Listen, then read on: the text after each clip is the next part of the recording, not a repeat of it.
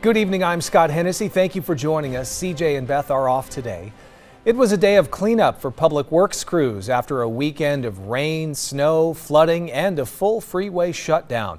News Channel reporter John Palmentary has been checking on the recovery. And John, it was a scary situation for many people. Yeah, we're right above the freeway right now on the Olive Mill overcrossing, and the southbound traffic is going pretty slow, but not like it was Saturday night when all this was going down roughly between 7 and 10 o'clock. There, of course, was the intense rain, the hail, and the snow coming down in the area, and it certainly was a reminder of some of the past destructive events around here. Okay, this is nuts. It's the worst I've ever seen it. It's going a good 30, 40 miles an hour. Oh my God, oh my God. Quite a cloudburst. I expected such a strong cloudburst like that at all. Wherever you were in parts of Carpinteria, Summerlin, and Montecito Saturday night, some of the hardest hit rain you could experience was coming down.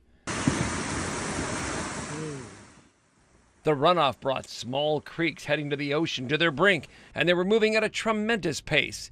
And a combination of hail and snow was part of the sky-banging thunder and lightning event. Snowing in Montecito.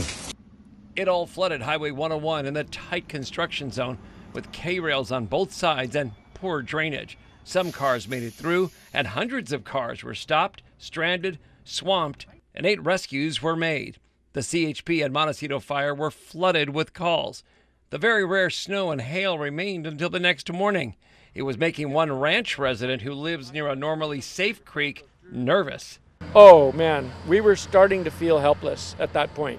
When it was breached on both sides and it was overflowing the bridge, we were starting to feel we're kind of at Mother Nature's whim. After December's intense storm, they had made a dual path for runoff water with a trench on one side and sandbags on the other.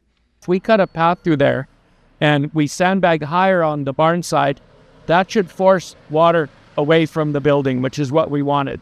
But the water got through.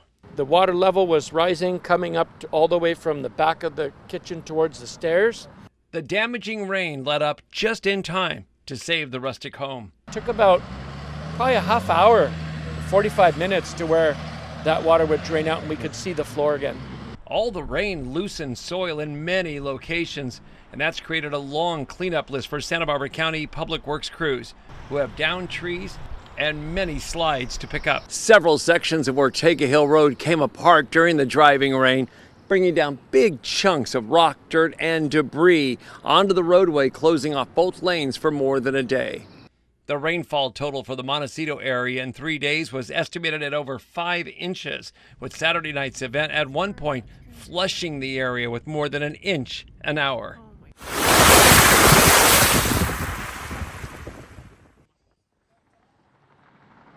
And this certainly was an emergency situation in so many ways for the California Highway Patrol, the County Public Works Department, Montecito and Carpinteria Fires, and other agencies as well. Caltrans mobilizing Saturday and Sunday to open up drains, get the debris out of the way, clear the freeway, and get traffic moving again. They were out again, as we say, all day today, assessing what happened and what they could do to clean it up. Reporting live above Highway 101 at the Santa Barbara-Montecito intersection, I'm News Channel reporter John Palmentary.